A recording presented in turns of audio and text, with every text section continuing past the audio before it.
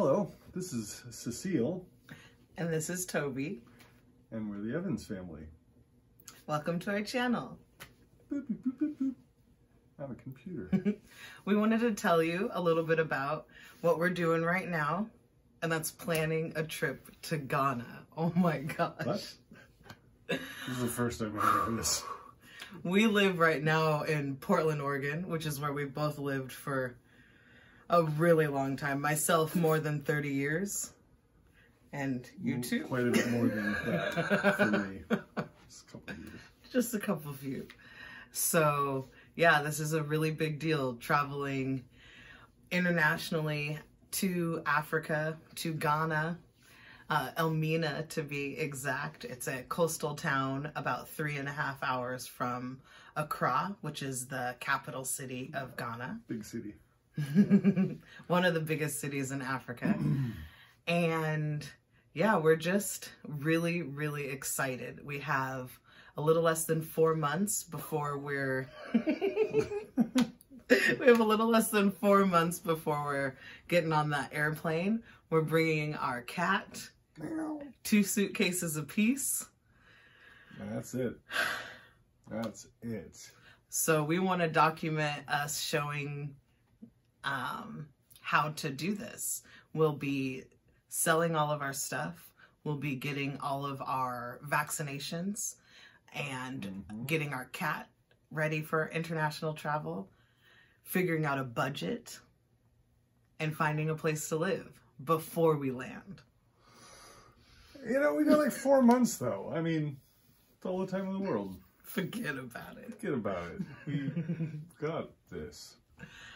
We do have some amazing, I guess you could say bonuses, or we're lucky. My mom is already over there.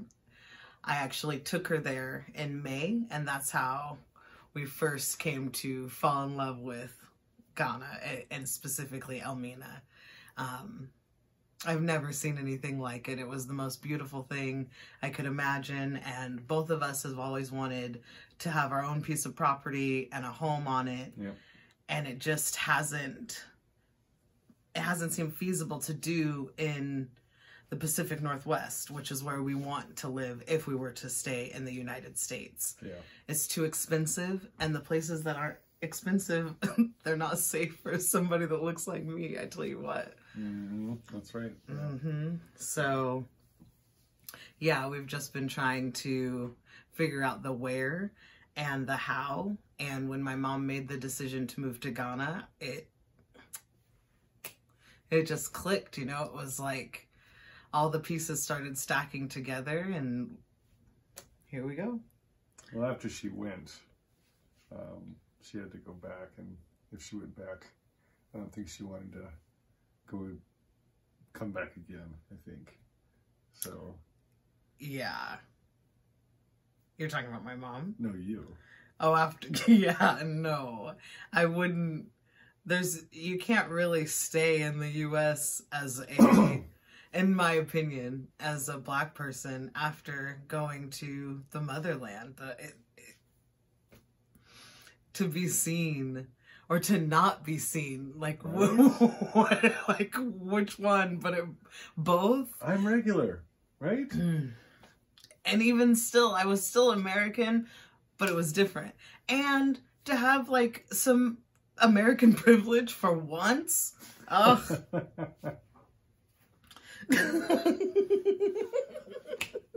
And no, by no means are we rich, obviously, which is why we can't really afford to buy land in the U.S., at least not the amount that we want or in the location that we want, right. You know?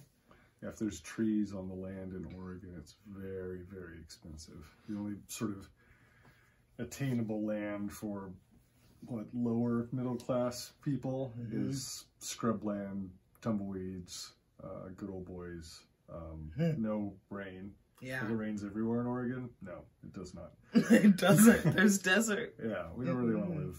I don't know. We'd like to be able to grow crops and have some trees. Absolutely. And Ghana is lush. It's so lush. Very juicy. Everything that we've learned about Africa, you know, it's tainted, and it's from the lens of a colonizer, you know? And so going there and seeing it for myself, I know that that land is fertile. So does the colonizer. That's the point, right? But yeah, it's their biggest export, or their biggest industry, excuse me, is agriculture. And that's what we're both really interested in as well. So I feel like we'll fit right in. We found our people. Got my bib overalls ready. Got a straw hat. Yes. And we're going to get those Ghana boots. Yeah. Ghana boots, Ghana boots. Ghana boots, Ghana boots, Ghana boots. Ghana boots. Oh my gosh, so clearly we're like the most excited. Pretty excited. Yeah. And not scared for some reason. And I'm a kind of a nervous Nelly about planning. Oh, what about all these things that could go wrong? And like I'm eye of the tiger, doing our research. Yeah. Watching some awesome YouTubers that have gone before us to get some great hints. Thank you, Expat Life Ghana. You have really just laid out the information that we needed to be able to come from the U.S. to Ghana, and we just really appreciate you. So thank you. Someday we'll put a link in the description. I'm kind of new to this. Is it up here? Is it down someday here? Someday it may be down here. Like after, like below the video screen, and like a little like white background, like some texty area. We'll get back to you. And so let's talk about sex, baby. Let's talk about you and me. All the good things and the bad things. I think we might get demonetized for sex talk. Oh, I don't know. We're married. Yes. 12 years. Going on 13. We'll celebrate our 13th wedding anniversary in Ghana. That's right. So that's going to be amazing. It will be. Sounds lucky to me.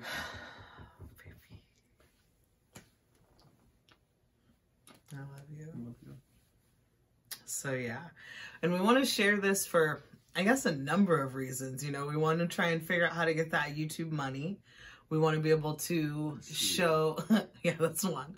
We want to be able to show folks just how amazing Ghana is, and also show people how easy it is to grab onto your dreams and just make it happen.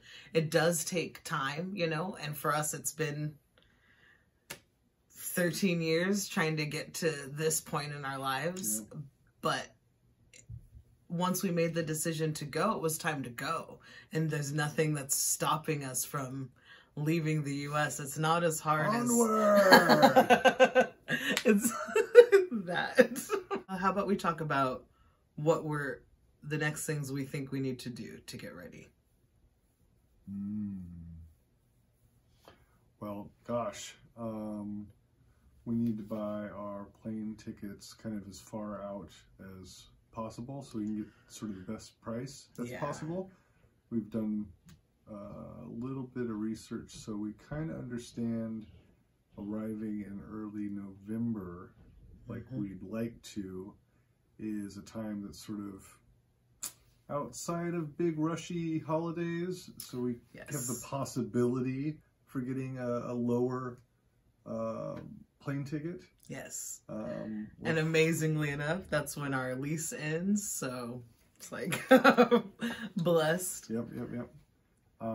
We've been looking at ticket prices, and it ranges from $1,200 to the most I've seen was $16, and that's coming from Portland. Round trip. Round trip. You have to buy a round trip, right? Because we're not residents yet. We're working on that, right? But we're working on that. Let me tell you. So I think we've heard some decent tips on how and when to buy tickets. So November is one of the slow seasons, and then another YouTuber, Gabby Mack, mentioned getting a VPN so that you could almost reset your location. So like Google wouldn't know that you were looking for a ticket at this date, because they will kind of stick you with a higher price because they know you're trying to travel.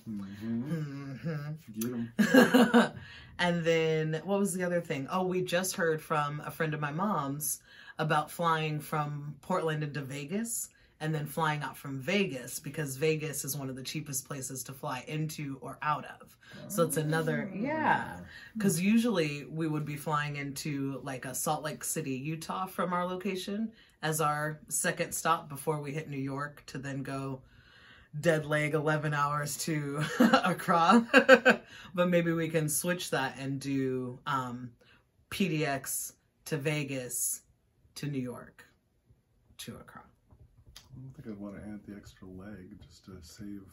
You're not adding any leg. You're just switching from PDX, or from Vegas to Utah, or from Utah to Vegas, excuse me.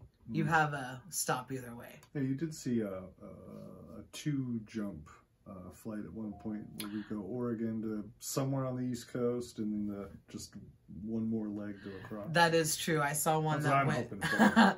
I'm hoping for that one too. At the same time, we're traveling with our cat, and I think that as many breaks as possible to be able to get off and let her stretch and use the bathroom or whatever she needs to do, because that's the little baby, and we want to make sure that she has a good flight, you know. And we're gonna give her like CBD and make sure that she's comfortable. You know, we live in Oregon, so we've got access to. Yes, we'll have the CBD too. Absolutely, the CBD. Couldn't recommend it anymore. Relax. Yes, whole family will have the CBD. So yeah, we've got to get our tickets. So then after that, I think it's time to start figuring out how to sell our stuff, because right now we're in a 2-bedroom house and it's full, you know. Oh crap. And we only get 2 suitcases. So, and we lose a carry-on because of the cat. A big old backpack that I normally have all my like goody goods. It's gonna be a cat carry-on. One little bundle of the bestest goody goods. Oh, the sweetest. So we might, if we're able to coordinate well with a friend. Yes. Which we're not sure if we can name yet, because they don't have their ticket either. We can get somebody to come over there with 2 suitcases that they are only using like half of one. No. They won't use any. They get the carry-on. Okay, right. If they need clothes, they can have them made there. Exactly, which I'm saying. Yeah. Whew. Gonna close. Oh my god. She came back with some dresses. Ooh. So cute. And I can't wait to go and have you pick out a print that you want to see me in. Wow, you know? Oh my gosh, I can't even. That's delightful. Yes, it'll be super romantic. So anyway, right, if we can get our companion to travel along with us, we won't be stuck with just 4 suitcases full of belongings. We can have just a little bit more by borrowing space. Exactly. Exactly. Yeah. And, you know, you can bring more suitcases, but it really does depend on how crowded your flight is, on whether or not they'll let it onto that flight. And it also comes with a fee. So you got to be pretty careful about that. At least we do. Some people have endless money, but then maybe you would ship.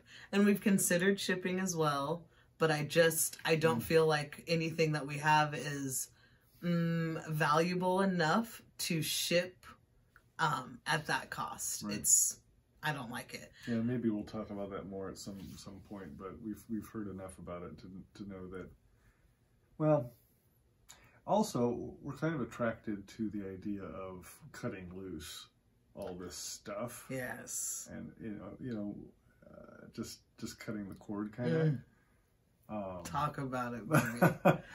It sounds good to me. Just the necessities, you know, my good pants and my knickknacks, my tablet, my phone, right? razor. our day-to-day stuff we really want to be able to bring, and then everything else we're hoping to find a home either in a nonprofit, sell it, or have a family or friend that is interested in this stuff. So yeah, we want to travel light. We will. Yeah.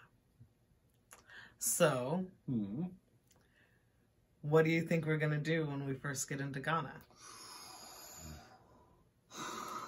Gosh, I'm going to throw all my stuff down, and I'm going to get something to eat, and if I'm not exhausted from the trip, I'm going to try and get in that ocean. Ugh. I'm thinking... First things first, just jumping right into the ocean. I'm with it. Come on, baby. We're making sure our place is walking distance from the beach.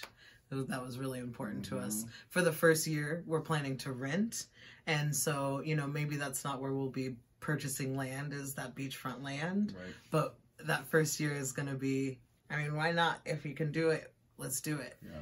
Because the rent is such a nice price. Yeah, that area is very, very affordable. Yeah. What are we looking at? Less than $200 US a month is what we're going to be paying for rent. And you do pay a rent up front, all in a year. Sometimes you can find it for 6 months, but in Elmina, it's usually about a year. Well, thank you for joining us today. We really appreciate you coming and spending time with us, letting us share our story with you. Yeah, thank you. And please stay tuned for more. We can't wait to keep sharing our journey from Portland to Elmina.